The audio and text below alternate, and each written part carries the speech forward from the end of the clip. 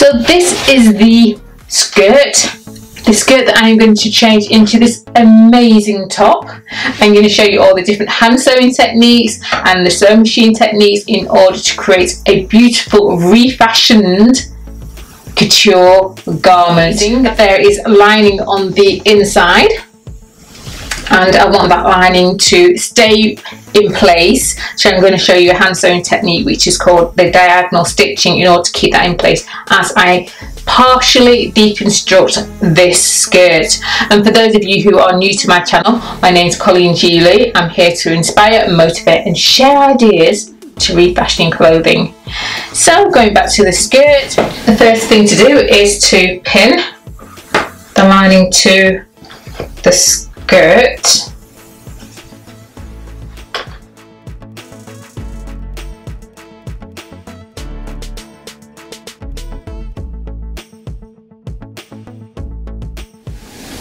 Then you get a needle and thread, and we're going to do the diagonal stitching. I do have a video tutorial on how to do that, so make sure you watch that.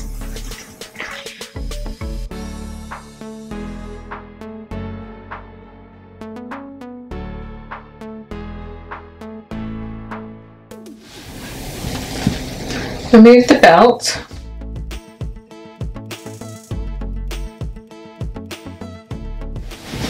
And keep the skirt as flat as possible. And I'm going to be cutting below the dark points, but I'm going to turn it to the back because the back darts are longer.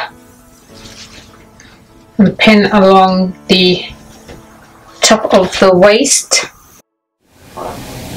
The next step is to remove the top section of the skirt. So I'm just going to put a couple of pins in, so I have a cut line, just making sure I'm going below the longest dart.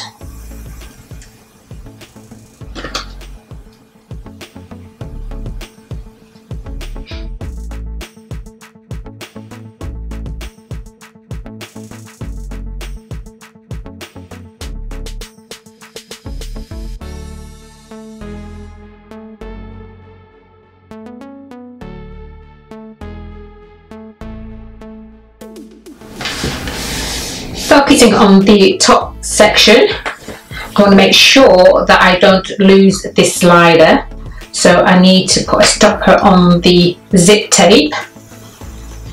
So I'll put it along here. I do have a video tutorial on how to do this technique, I'll link it in the description. I'm going to come about here because I want to turn this back, so we're creating a hem to the bottom of this section.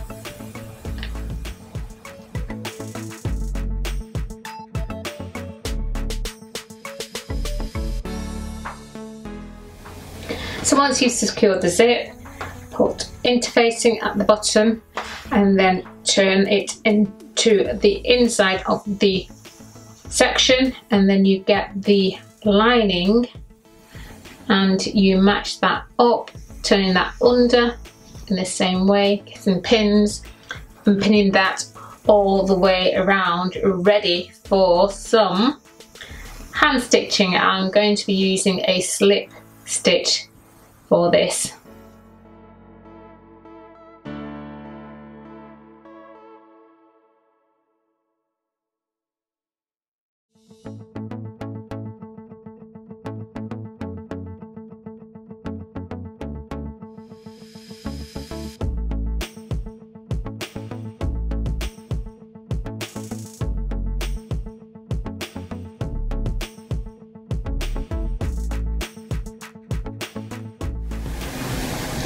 This section is now finished. All I need to do is place the belt through the loops, and I decided that I'm going to have, this is the front, but I'm going to wear it that way, and this is the back, where you got two on each side of the centre back, 2 darts. I might even wear it that way as well. I have the zip down the centre front, or it could even be down the centre back. I've got choices. So this is finished. all hand sewn on the inside. And now all I need to do is work on the top section.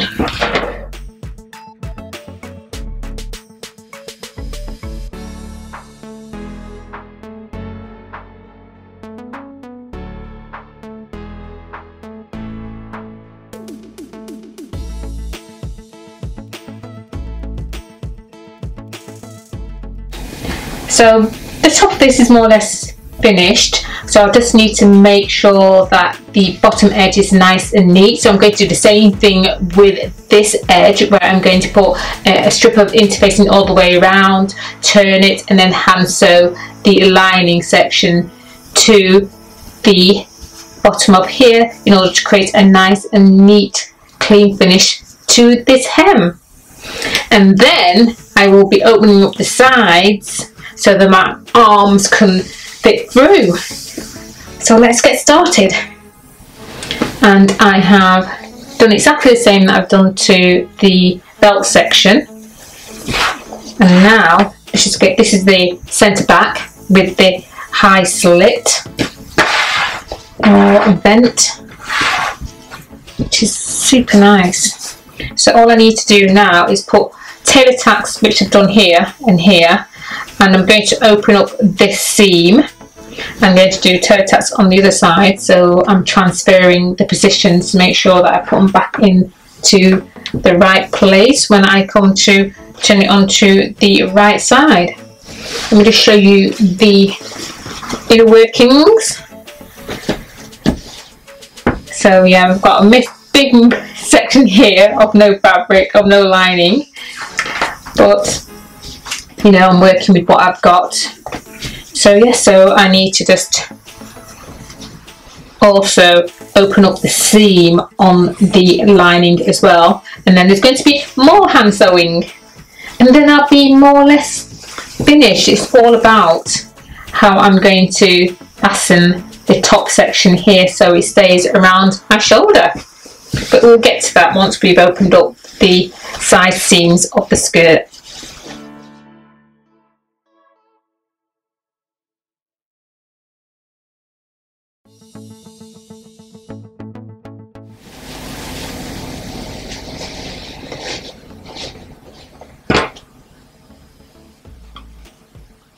I'm just removing the overlock stitch, serge stitch. I do have a video tutorial. I'll show you how to do this.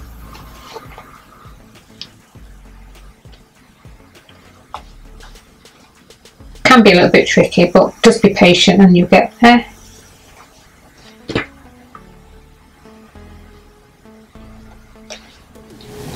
Hello, it's the following day. And I'm enjoying this project actually.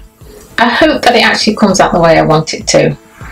Anyway, yes, the following day, lots of hand sewing. I'll bring the camera down in a moment so I can show you. I've tried it on and there is one or two tiny issues, I hope. Basically it's about the lining, because the lining is there to make a garment easier to put on your body and it feels a little bit more comfortable.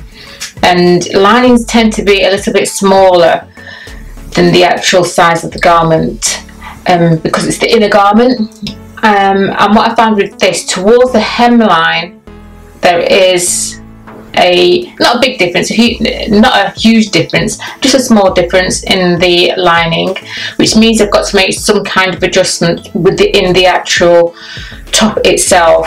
So I'm going to put the fullness. So I'll have to make a little bit of fullness in the actual garment itself, the outer garment, the outer fabric, let's just say, call it that. And then I'll be able to get the lining to match up on each of the side seams. So this is one of the slits, the arm, where my arm comes through, and it's nicely finished off with a slip stitch. And there's no problems with that, it's nice and neat, it lays flat. The issue is this side, is the other side, which is, as you can see, you just have to do the best you can. So there wasn't a complete match up here, So I'm going to make this as flat as possible, and then I'll be able to, as you can see with the basting stitch, I'm able to keep that as flat to the point of where it's the hem section of the skirt, which is going to be the top section to this top where there's an issue. See, the lining is not lining up. See, you can see the difference. So I need this to be here to line up so I can get this as flat as I possibly can, which I think I'll be able to do. I think I'm going to make a few more adjustments there because we've got a little bit of a tuck there, so I may have to unravel this and bring that down a bit more, but if not, then you just have to, which I will actually show you, make the most of it as you possibly can. It may mean I just have to bring that down a bit more, which means the lining isn't going to be as straight as, let's show me this section, as what it would be here. So it's quite even, but there's going to be a big dip, so I can sort out the issue that's happening there and making sure that lines up. So to make sure that lines up, there's going to be a lot of fullness to the front, which is good because that allows me to put a gathering stitch in here. I just used a hand technique. I didn't want to unpick the original hemming to the skirt because you can't see anything on the right side, and that's the way I wanted to stay. And I'll be able to line that up like so. Do that now.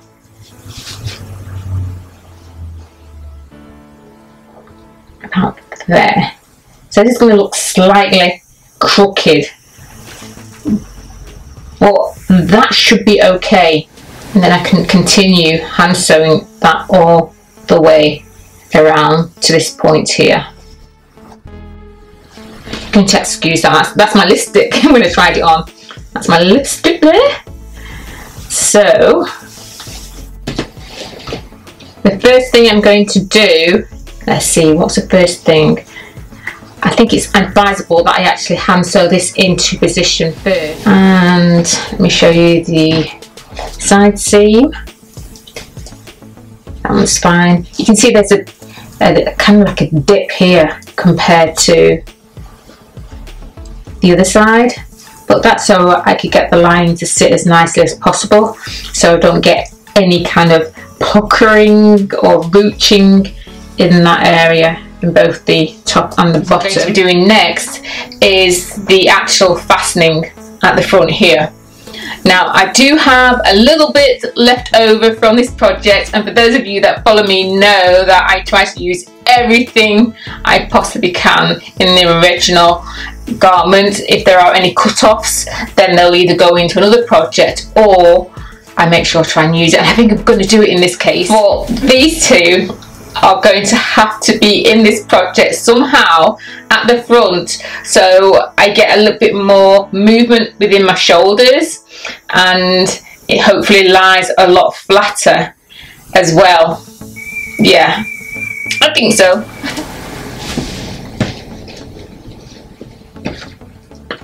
I haven't used a sewing machine yet. This has been a project that's been totally sewn by hand. Yeah, that's nice. Yeah, that's it. Yeah, I could sew that on the sewing machine. I'm going to turn this to the inside. Yeah, and turn that way around so it's nice and finished, so I don't have the overlocked edge exposed. I just don't like that. Let's see, yeah, it's praying here, so I'm going to turn that way. And it's going to look quite exciting. So I'm going to use a sewing machine to sew that. This is going to be sewn by hand. Yeah, I think it's best to because of the teeth. Yeah, and then it will be done.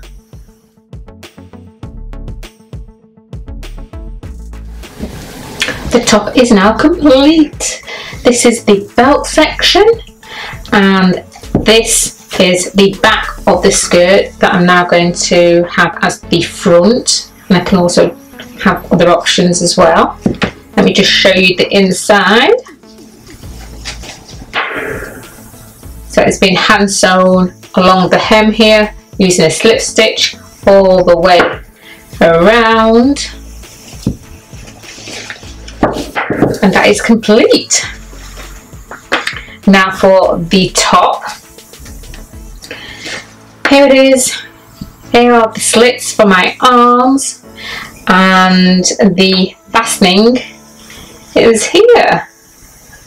So I managed to use everything apart from a tiny bit of the zip tape. Yeah, these little scraps, I managed to get them into the pocket, into the project. So we've got the end of the zip there, and this was like the back of the zip, the backing of the zip. So I managed to get that in there, quite a cute little detail. I may put a button in there at some point, but I'm not sure yet, so we'll just see how it goes, but I definitely will be wearing it like it is. The top part is hemmed. There was fullness, if you remember, that just gathered into the back, and the bottom also was hand sewn. So most of this project, I think 99% of this project was done by hand, and 1% was done on the sewing machine. But it's worthwhile, I think, for sure. Let me just show you the inside.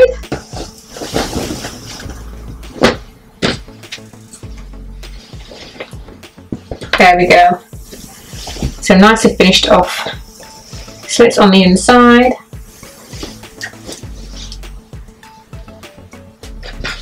And yeah, this is the project complete now. That's the front fastening here. And this is the back. And then we're done. It's done. It's completed. And it is gorgeous, of course. There's not much to say, really. I'm happy with the way it's turned out. It's a contemporary looking top, as you can tell.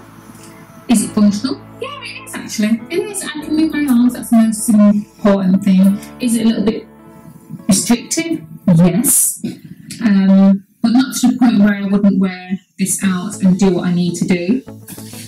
It just looks a bit different. I'm sure I'll get lots of comments, but it's what I've been used to all my life when it comes to fashion.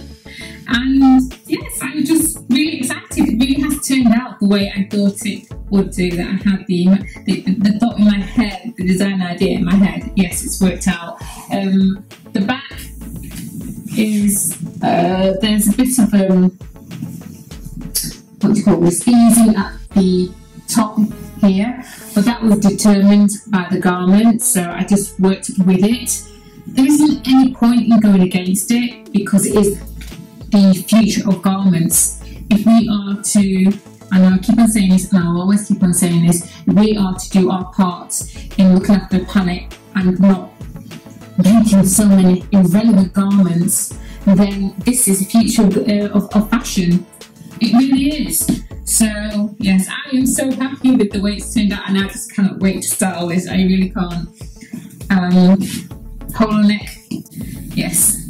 Oh, it is nice. I might put a button here. I mean, you know, out of the way it looks, front and back.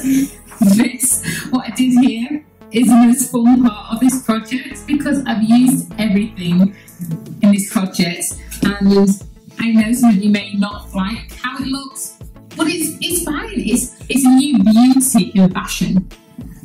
It really is. And I'll shut up now because I know I keep going on, but I need to. I need to shut up because this video is going to be too long. So yeah. It's gorgeous. I didn't think it would work out, but it's staying in position, and that is partly because there is some give in the fabric, so there's some lycra in the fabric. There isn't any in the lining, but the line doesn't, it stops about here. So yeah, the garments of the future. see what we can do with a garment. It used to be a skirt, now it's this contemporary looking top that is gorgeous, even though I am being